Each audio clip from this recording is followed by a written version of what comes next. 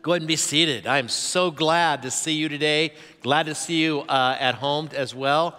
I want you to know that I'm watching you. We have special cameras on you, so you better pay attention. We're just watching you. So I'm delighted to teach on this subject matter today. We're starting a brand new series called Next Level, and today we come to our connection to Jesus. And we're going to talk about John 15 today. And I just want to tell you that John 15 is, in my opinion, probably the most important teaching that Jesus did as it relates to how then do I walk with God. This is such a powerful and amazing text of Scripture. And I don't want you to see it as an academic study. What I want you to do is I want you to remember, this is Jesus. He sits down with his disciples and he's teaching them what it literally means to engage with God. How do I do that? How do I bear fruit in my life? What do you want from me, God? That's what Jesus now is explaining to those who are following him, and that's what he's going to explain to us today. This is how I actually follow Jesus in every area of my life. So today we're going to talk about this connection that we have to Jesus. What's the basis of it? And in this series, we're doing Next Level. We're going to talk about connections at every level, but we're going to start with our connection to Jesus. So I want to start with this question, and this is a legit question. I hope you answer it legitimately.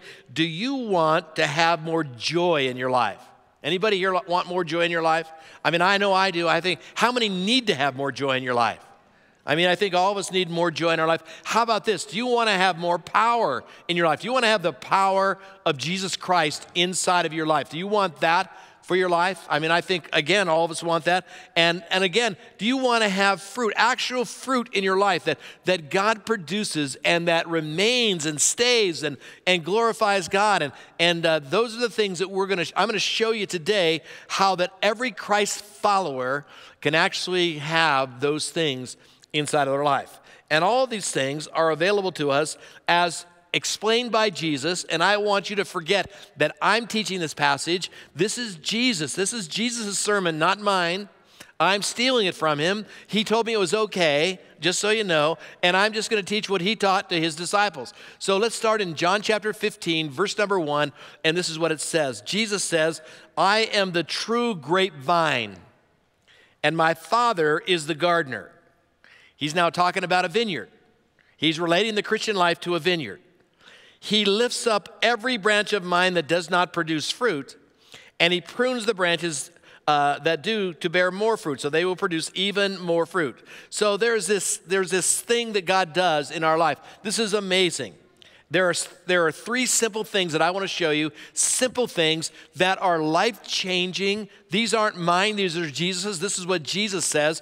But if you will look at these three simple connections, I'm telling you, you're going to have a life that is on steroids when it comes to the idea of the power of God, the fruit of God, the joy of the Lord inside of your life.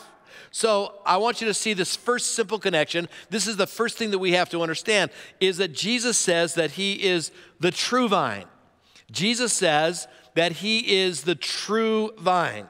Now I want you to underscore the idea of true there, because first of all, let's talk about what this vine represents. This vine in a vineyard is the source of all life.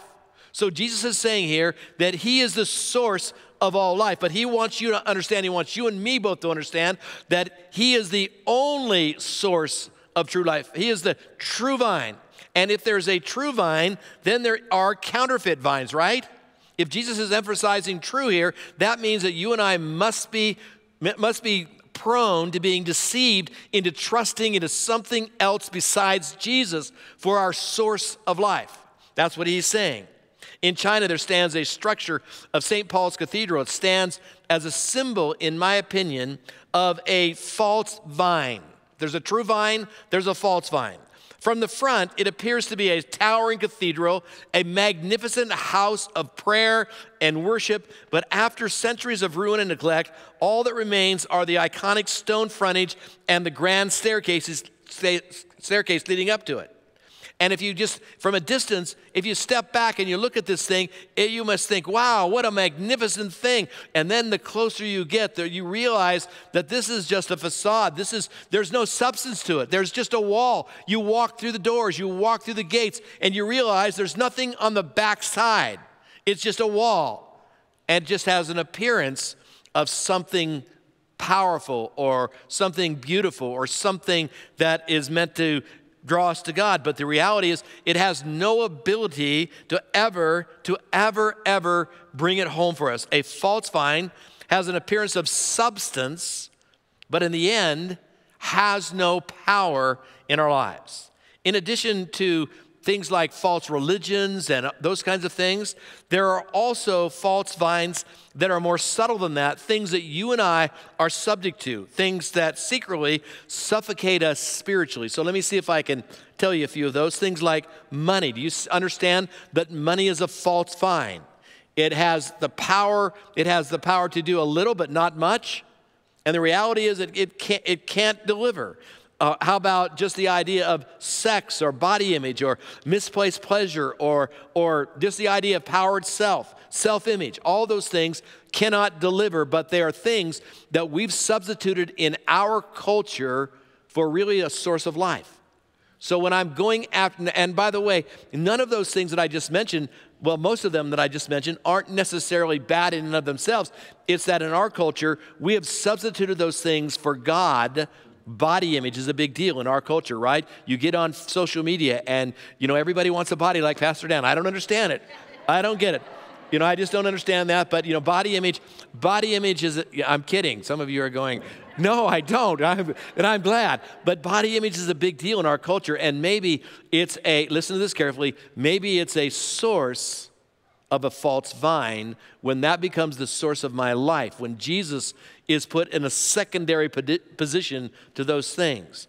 All these things come from a false sense of what really truly gives life itself. Jesus is the only true vine. He is not one of the true vines. That's not what he's saying. He's not one of many options. He is the only source of life.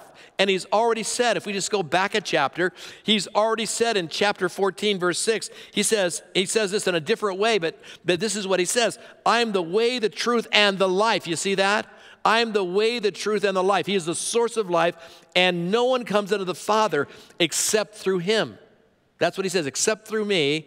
He's the only source of life. So the simple truth is that Jesus is the true vine, and you and I need to recognize it, acknowledge it, and plug ourselves into the true vine. The second simple truth is that God wants abundant fruit in our lives. God wants to produce in your life more than what's going on right now in your life. Do you believe that? God wants to do more than you could imagine. He wants to produce fruit in your life in such a way that the people around you will scratch their head and say, how could God use such a simple person like that in such a magnificent way? And if you don't, if you're saying, well, wait a second, Pastor Dan, you just slammed me. I'm saying that's what all of us are. We're nothing in God's sight. So for God to use us, is just an amazing miracle in and of itself. So God wants to produce this abundant fruit in my life. He wants spiritual fruit, not religious fanatics or nuts. He doesn't want them. And so then he goes on, and this is what he says. And again, these are the words of Jesus. He says, every branch in me that does not bear fruit, he lifts up. Now, if you're reading along in your own version, amen. I'm glad you brought your Bible. You should bring your Bible to church. But I'm going to show you something from your version. Your version might say, he takes away. Every branch in me that does not bear fruit, he takes away. But I want to suggest to you the word "iro" there can be either translated lifts up or takes away. And I think what has happened here is that the old King James had an influence on a lot of the other translations, and they just naturally assumed that was the way you should translate that verse. But the fact is, if you just go to a vineyard, you know how a vineyard works. This is how it works. You take the shoot and when it begins to bear fruit, or maybe it begins to bear a little fruit, what the farmer does, what the person tending the vineyard does is that he lifts it up and stakes it to stakes. And if you drive through Napa, what you'll see is a lot of grapevines staked up. That's the concept of John chapter 15. Every branch in me that does not bear fruit. Notice the key phrase is every branch in me that does not bear fruit. The concept of in me means that this is someone who is actually connected to the vine. So every branch that is connected to Jesus, he lifts up, and every branch that does not bear fruit, he prunes that it might bear more fruit. God's purpose for you by any means is to get you to bear fruit inside of your life. Fruit that comes from the Holy Spirit cannot be faked. I'm just telling you, listen carefully. This is not fruit that you can fake. This is not fruit that you produce. This is fruit that's produced in you by God himself. This isn't you acting out. This isn't you getting up and saying, I'm going to love people more. This isn't any of that. This is the idea of God, of me being in this vine, and I'm just the branch, and all God does in my life is he uses me to produce the fruit. That's it. So I'm just the branch. I'm not the fruit producer. I'm just the one who God produces the fruit on me. So it is not fruit if it's not of the Holy Spirit. You just simply cannot fake it. It is not your fruit. It is his fruit. It is not your will. It's his will. And if you've ever been on our campus, if you've been off campus for a while, if you've been on our campus on our north parking lot, we actually planted a vineyard up there.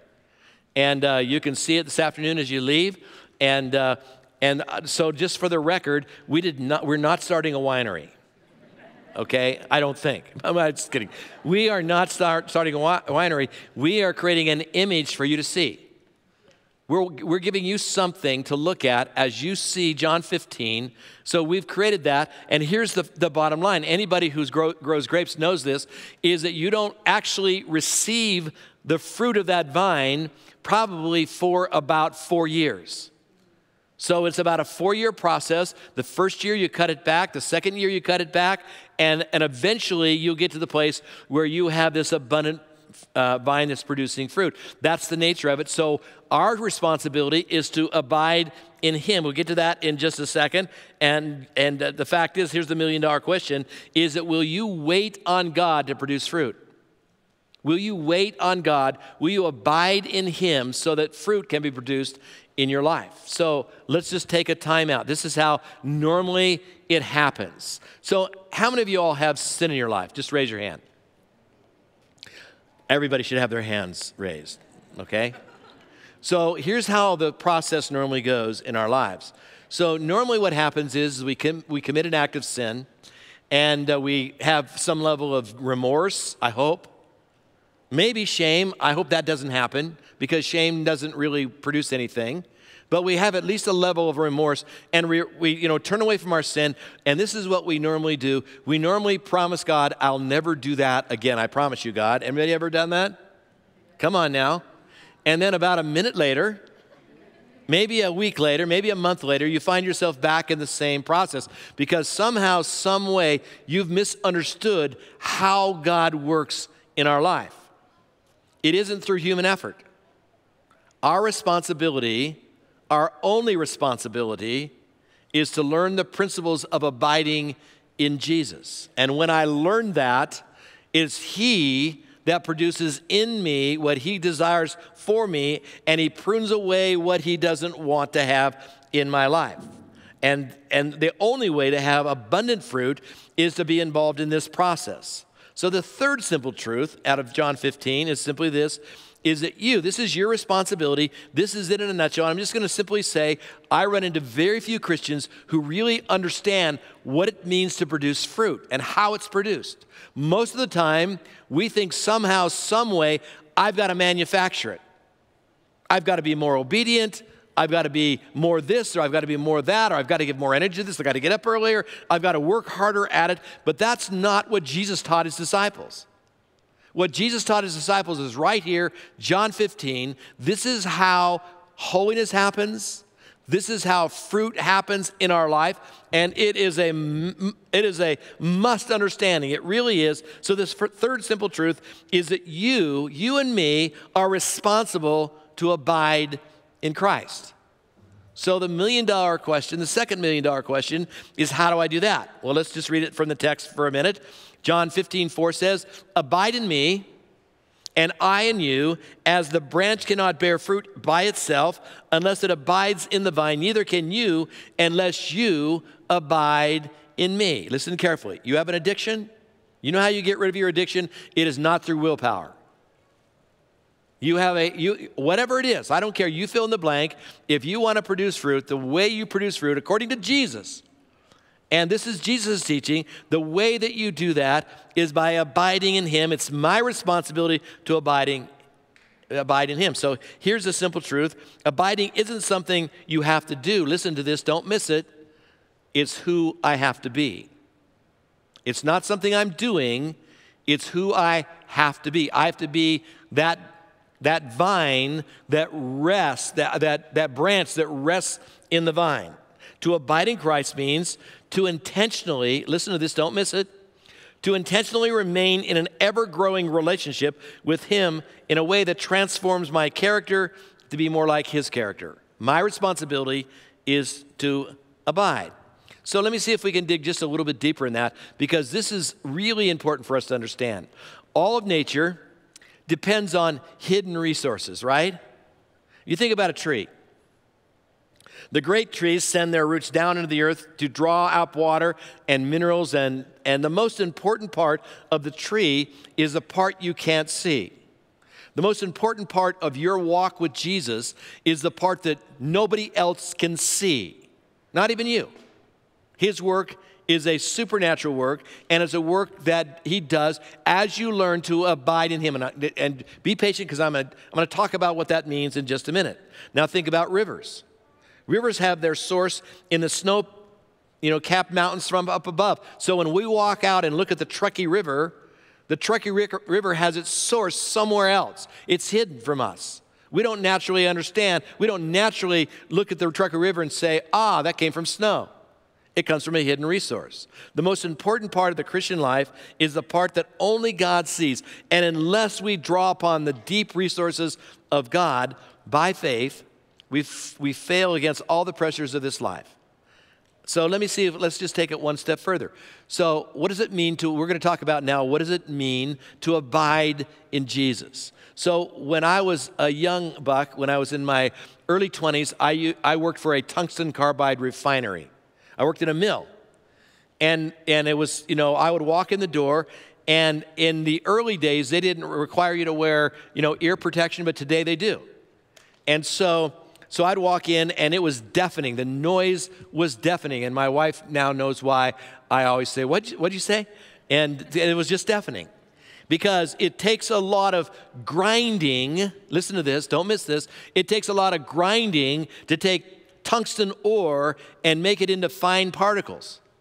And it makes a lot of noise. It takes a lot of energy. It takes a lot of heat to do that. And so now think about that. Think about the noise that's produced in that tungsten refinery just to get this tungsten metal. Now, think about this. Think about the idea of a vineyard. On the contrary, when you walk into a vineyard, go to Napa sometime and they'll let you walk through the vineyard. And here's what you'll notice about the vineyard. You'll notice the quietness of the vineyard. You know why? Because it doesn't take any work to produce the grapes. You don't have to grind it out. You're not and this is how sometimes, this is what we miss. This is what we miss in the Christian life. Somehow, some way, I think that I've got to grind out the Christian life. It's not true. You don't grind out the Christian life. You don't have to work harder. You don't have to give more energy into it. You need to learn what it means to abide in him. There are 3 key words to describe abiding. These are my words, but let me suggest what they are, and then we'll talk about each one. First of all, I think to abide in Jesus means that I have the kind of relationship that I'm always connected to the true vine. I don't have an off day and an on day. I don't have the idea that 24/7 I understand my identity as the branch. I understand that that's my job. My job is to stay connected to Jesus. So the idea of connection is just this identity of knowing that it's not an on-again, off-again thing. It's not, I have a secular life and a sacred life. It's that I have one life, one branch. I'm connected to this one true vine, and it's a 24/7 thing. So the idea of connection is huge. I just stay connected. The next key word that I would use here is the idea of dependence. It means that if there's any source of life, if I'm going to live, if I'm going to take my next breath, I have to stay connected to the vine. I'm just a branch. So I have to live in this dependent relationship to God, dependent for every element of my walk with Jesus. And then the next element would be the idea, or the next concept would be the idea of residence. I need to reside there. I need to take up my residence in Jesus. So these three key words: connection, dependence, residence. Say those with me. Let me say them one more time so you remember them. Connection, dependence, residence. Now you say them with me. Connection, dependence, residence. That's the idea of abiding in Christ. To abide is to reside. That's what it means. Now, if I'm going to do that, there are four key things that will happen in my life. This is how I know that I'm abiding in Jesus. So you be the judge. I'm not your judge. God is, but you can judge your own life. So you judge as to whether or not you're abiding in Jesus, and we'll work backwards to maybe what you need to do. So there are four things that happen when I'm abiding in Jesus. This is not my opinion. This is what Jesus said. There are four results, and this is what they are. The first thing that I have when I abide in Jesus is that I experience the presence of Christ. Habitually, that's what I experience. I experience I don't feel separated from him. I experience the presence of Jesus because I'm connected so closely to who he is. So I experience his presence, and that's what he says in verse 4, abide in me and I in you. So when my responsibility is to abide, to take up residence, but here's the marvelous thing about this, is that when I do that, he abides in me. That's his presence. He takes up residence in my life, and I know he's there because I can feel this kind of presence inside of my life, and I can experience it. Then there's something else that happens. How do I know that I'm abiding in Jesus? The answer is because I possess the power of Christ.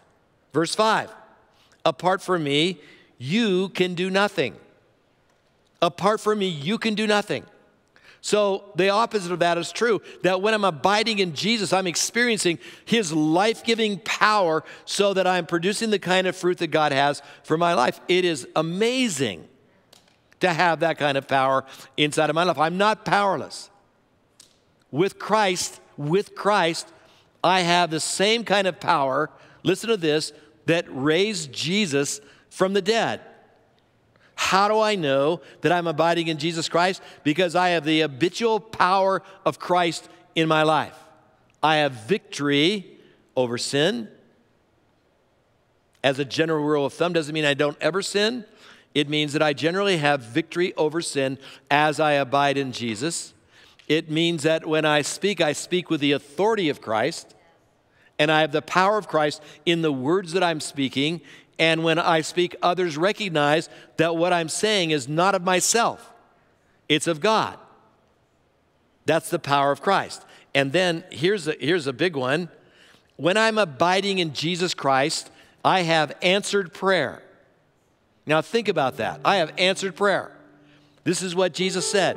Again, we don't want to look at this as a text today. This is Jesus saying these things to his disciples. And this is what he says. So that, in the context of abiding, so that whatever you ask the Father in my name, he will give it to you. That's answered prayer. And by the way, guess what? When I'm abiding in him, I don't ask for stupid stuff. I ask for stuff that would be the Father's will.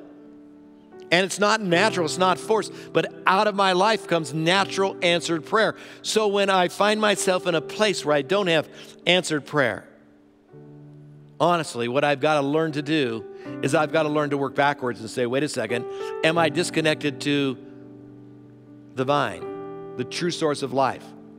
Because the natural flow of life, the way Jesus described it here, is that when I'm connected to Him, out of that life, out of that lifestyle, comes natural answer to prayer. In fact, so much so that Jesus says these powerful words, that whatever you ask in my name, the Father will do. That's a pretty big statement. And so when I find myself with unanswered prayer, I've got to ask myself, am I really abiding in Jesus? And then, when you think it couldn't get any better than that, when I abide in Christ, I have the power of Christ, I have the presence of Christ. When you couldn't think of it could get any better than that, this is what Jesus says to His disciples 2,000 years ago, verse 11. These things I have spoken to you, that my joy may be in you, and that your joy may be full. Joy. So when you are in a place where you are depressed, not because of medical or chemical issues, but you're just discouraged with life, you got to step back from that and you have to say, wait a second here. The promise of abiding in Jesus is that my joy would be full. My joy would be full. It would be flowing over. It would be as full as the cup can get when I am abiding in Jesus. Because when I'm abiding in Jesus, I am not subject to all the circumstances. I get bad things that happen to me, certainly. But when I'm abiding in Jesus, what happens is that I'm so connected to Him that they have no effect on whether or not I have this joy. That's what the text says. My joy may be full. Is your joy full today? If your joy is not full, it's because perhaps you're trying to take the Christian life, you read the Bible, and you're thinking, gosh, this seems like too much. Have you ever thought that? This seems like it's too much. I mean, I can't keep up with that. It's because you've never been meant to keep up with it. You've been meant to be plugged in to the vine so that out of you flows a lifestyle that naturally obeys the things that Jesus says for us to do. It's as simple as that. And when you try to make Christianity a performance-based relationship, here's what will always happen. You'll be robbed of joy, you'll have unanswered prayer, and you'll be frustrated because nobody can live that kind of life. So my counsel to you is just learn to abide in Jesus. Now, let's finish with this thought. I say all this to say, when I'm connected to Jesus, when I'm abiding in Jesus, I am never without hope. I'm never without hope. So I want to stop there for just a second and just say, some of you have heard this story, some of you have not heard this story, but several years ago I got an illness and I almost died, and I was at wit's end, and I can remember on numerous occasions coming in to this auditorium when it was empty and crying out to God and saying, God, do you hear my cry? Do you see what's going on, God? And as I was crying out to God, as I cried out to God, God just spoke and He said, I want you to think about something, Dan. So what are your alternatives? Who else has the source and words of life? And my answer had to be, nobody does. Then why are you hopeless, Dan? Why are you hopeless? Because there's no one else that gives the source of true life. And once I realized that, once the lights came on and I saw that, I didn't spend one more day in hopelessness. And here's why. I'm connected to Jesus, and I'm never without hope, because hope has a name. Hope has a name. and his name is Jesus.